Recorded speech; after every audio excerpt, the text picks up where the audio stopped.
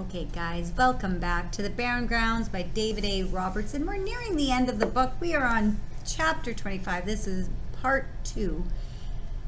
They have made their way back to Mizwa, and all the beings of Mizwa were waiting for them to return, holding torches to light their way back. When they did arrive back in Mizwa, Muskwa, the great bear, was there. And Muskwa actually has now asked Eric if she would like to be part of Mizwa, of the village of Mizwa.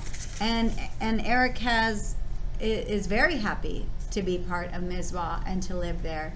And they made a few little jokes, you know, like, we want you to come here so we don't have to catch you, you know, stealing food from our trap line and things like that. But everybody is really, Eric is being recognized for the good she has done for the village of Mizwa, and not only for Mizwa, for all of Veskai. Okay?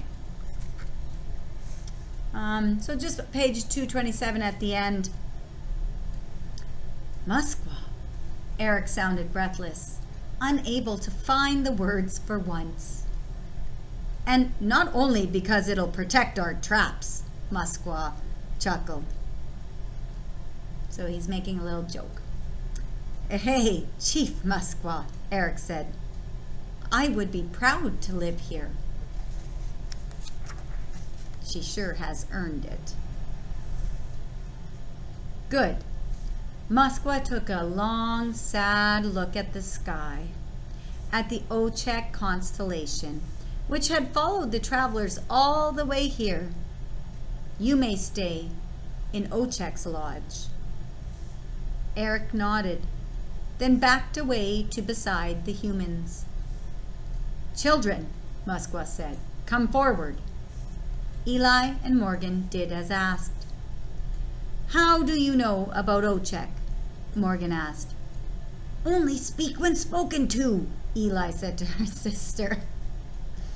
It's okay, young one. Again, here's Morgan, always asking questions, always needing to know all the answers to everything. How do you know about Ochek? It's okay, young one, Muskwa said. We saw the explosion of light from here in Mizwa, and the new stars in the sky. The green time danced through our village in a heavy, warm wind. Muskwa closed his eyes, as though to pray. Then Kisamanitu spoke to all of us about what had happened, about our great hunter's sacrifice. So Kisamanitu, Creator, not only spoke to Eric and Eli and Morgan, Creator came and spoke to the villagers of Mizwa and explained what Ochek had done, the sacrifice Ochek had made for the well-being of others. The bear opened his eyes and looked at the two children, nodding his head. You've done a selfless thing for this village, Muskwa said. We honor you for that. You could have left, but you chose to stay and help us. Help Ochek. He offered each sibling a tobacco tie, placing the sacred medicine in their left hands. It wasn't us, Morgan said. It was Ochek. We didn't even... And Mahikaan too, Eli added.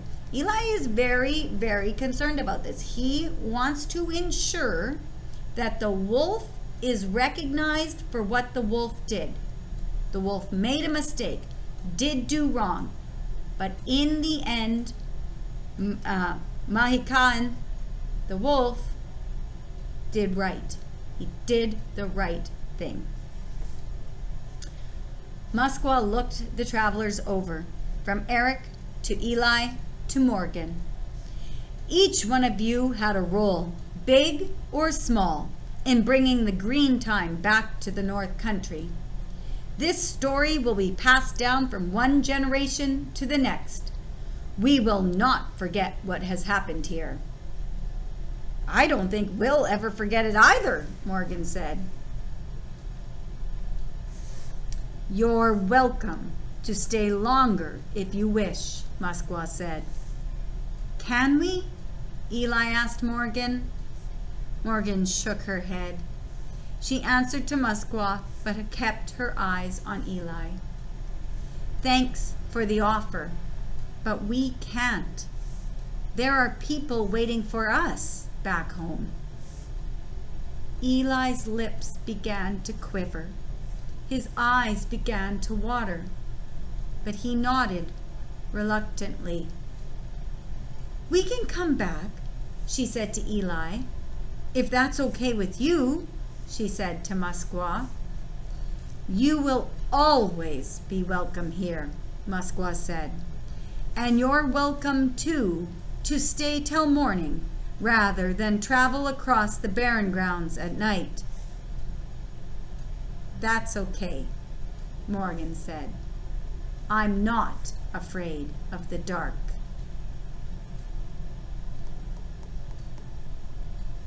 That's a change. There's been a lot of changes within this story.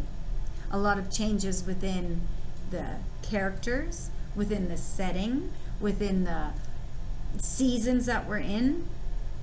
The biggest change is Mizwa now is in the green time. And the people and the beings of Mizwa will be able to survive and live off the land the way they always have, by not being greedy, by taking only what is needed and using everything. That is a huge change. We have characters that have changed. We saw the wolf who changed. We've seen a change in Morgan. She knows who she is now. She remembers. We saw a change in Eric, who took this time to do what also was right, instead of continuing on with her life and not supporting Mizwa. We have a change with the loss of Ochek. So there's a lot of change. Everything changes. See